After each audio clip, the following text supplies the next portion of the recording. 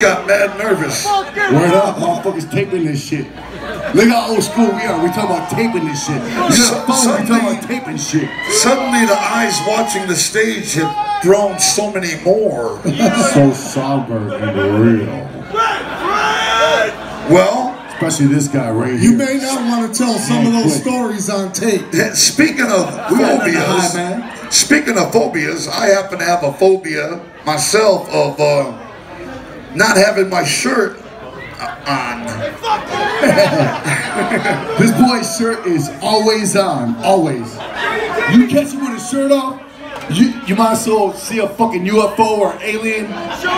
Yo, straight up, both see him. Me and my brother were born with a shirt on. I know it doesn't sound possible, but it's true. Our nuts were hanging plain as day. Our ass was fully exposed, but there was a shirt covering my nipples. But this is what I wanted to tell you guys about. This is real shit, all right? True story right here. I'm a grown-ass man, all right?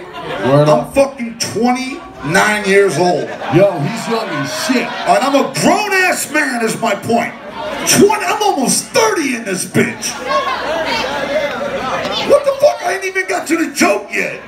Word up. Yo, this guy is so fucking young, it's ridiculous. I didn't say nothing about being young. I can't believe I'm almost 30. I know, that's what I'm saying. Yo, this guy will just jog laps around me. It's crazy. I haven't jogged in about... With his shirt off. 15, no, with his shirt on. Oh, with his shirt on, I'm sorry. But check it out. So I don't... As a grown-ass man, you wouldn't understand what this is like because I doubt you have the same phobia I do, which is having a shirt off. You know, I choose never to have my shirt off in public. It's a choice I figured I would never be challenged with. But you would be surprised. Stop heckling me. Shut the fuck up over there. You would be on his back. Shut the fuck up. I swear to God. Tell us shit about those shirts. Keep heckling. I'm just gonna fucking grab this mic stand and start swinging in that direction. Yo, we got enough lawsuits. I'm not even gonna look where I'm swinging. We will not do that. So everybody in this vicinity is in trouble. We got enough lawsuits. So whoever the fuck is making that noise, you better check them. We will not have no more lawsuits in this motherfucker never again.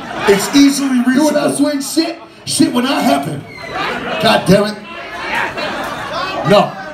Now, speaking about projectiles. Alright, listen. Can I get to my fucking joke?